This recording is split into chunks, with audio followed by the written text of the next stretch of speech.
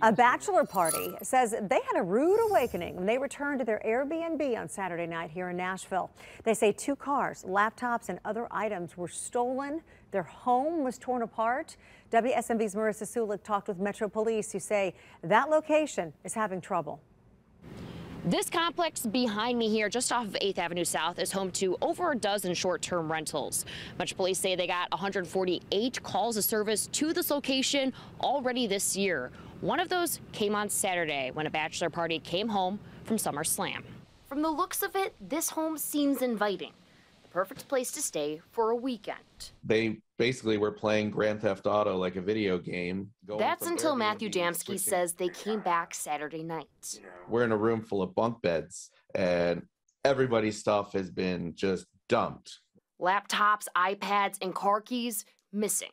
I thought just the keys, and then I went outside and the car was gone too. Damsky says they immediately called police. Oh, and here's the worst part of it.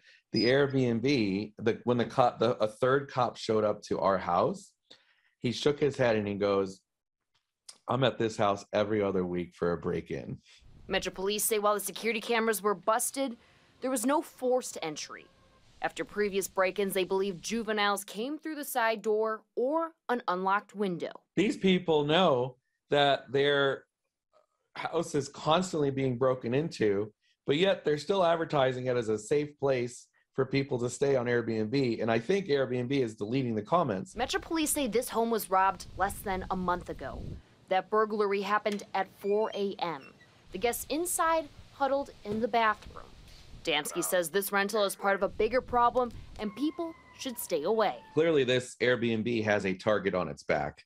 Now, we reached out to the property manager who has still not returned our call today. And Metro Police say they found both cars and they are still investigating this incident. They also want to remind people to, if you are visiting another city, take your keys, even if you don't have your car with you. In Nashville, Marissa Sulik, WSMV 4.